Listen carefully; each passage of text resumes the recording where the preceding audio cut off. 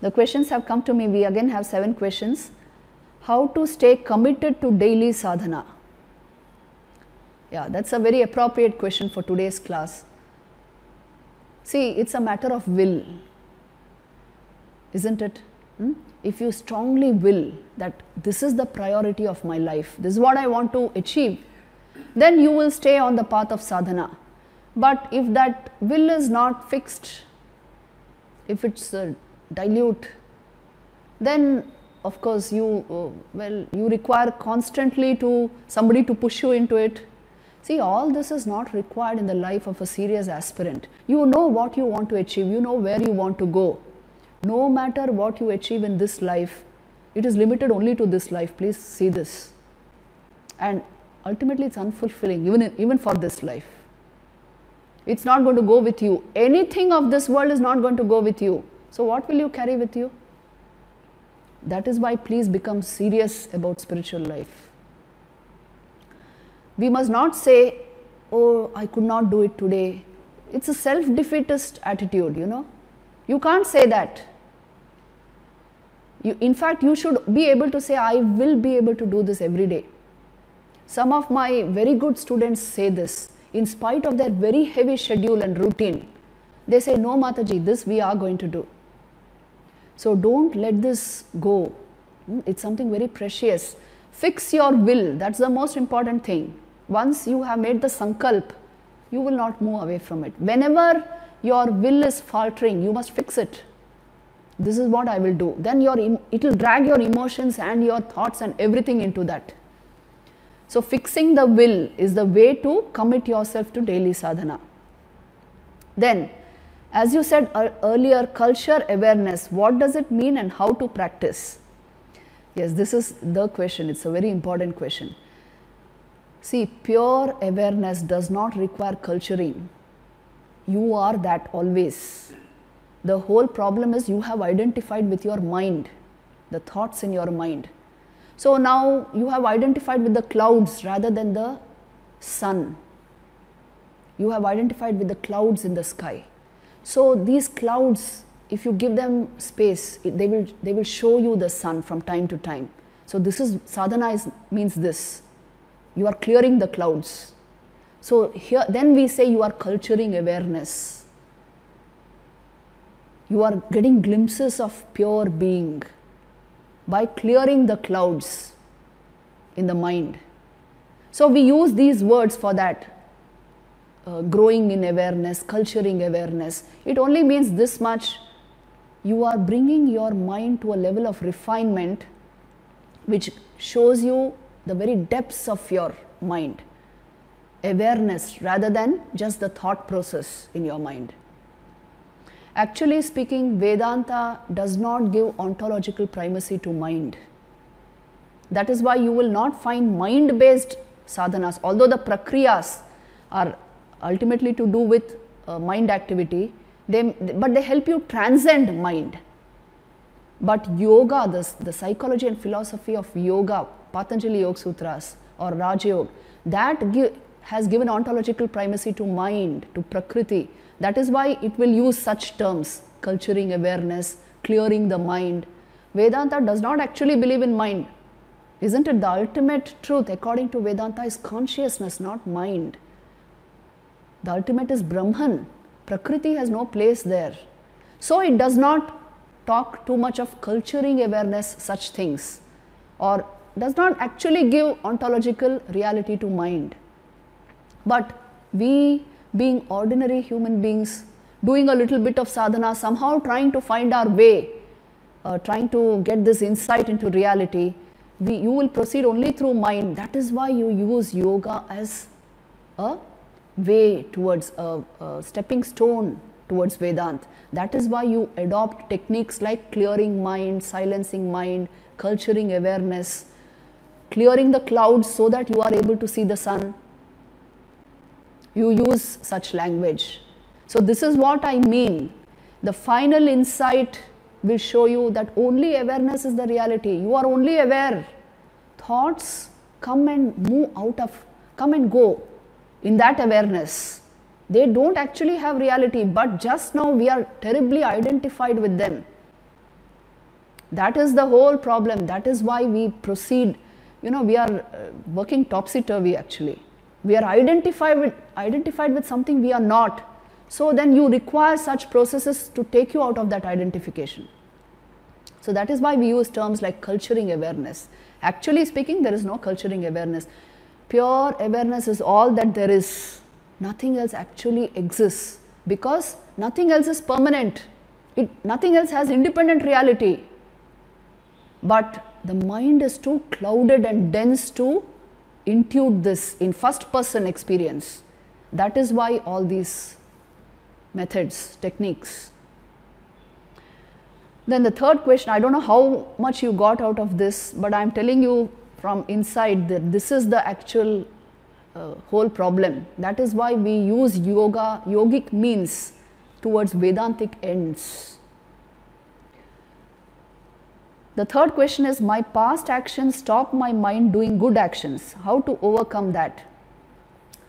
You must fix your will and do the right actions, good actions. They will gradually help you overcome the tendencies towards bad actions and help you overcome that bad karma. If you just sit and say, oh, I have no inclination to do anything, that's a tamasic state of mind. At least do something. And if you commit yourself, fix your will and keep doing good, that's why I always recommend Karma Yoga.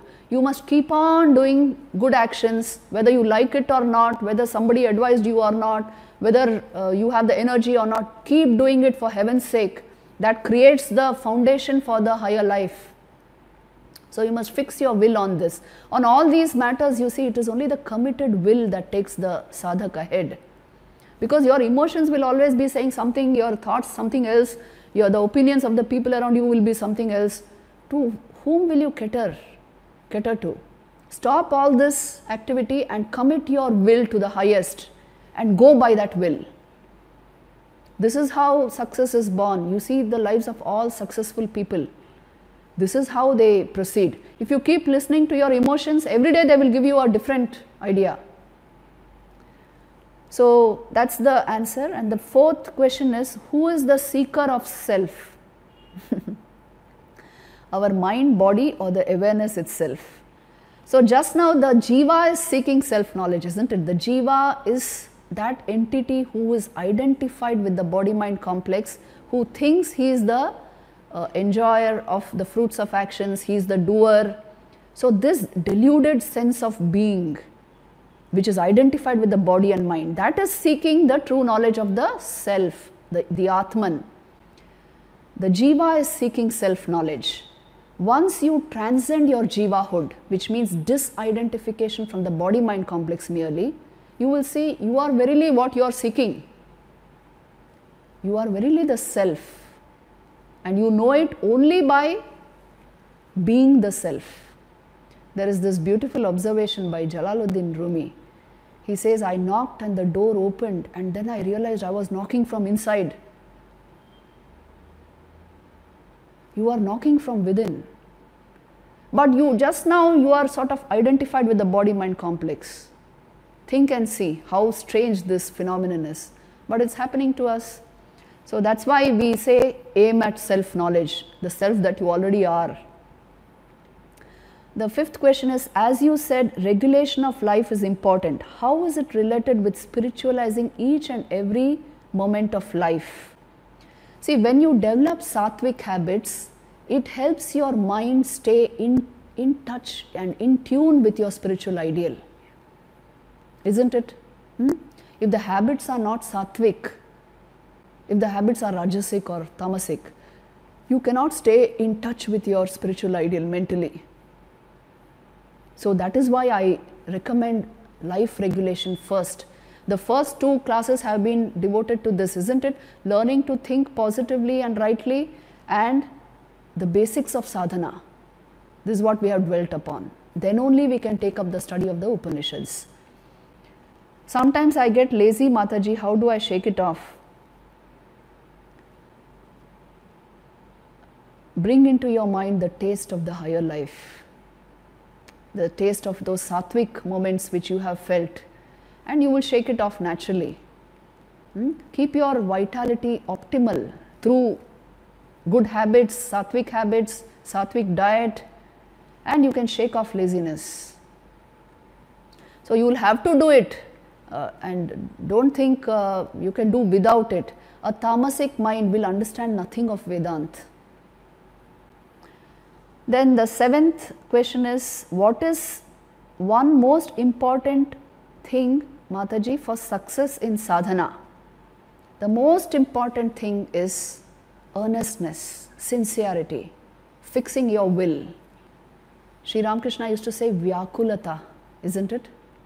That's the most important precondition for sadhana. You are utterly sincere and hence vyakul. So vyakul that tears come in your eyes when you speak of the spiritual ideal.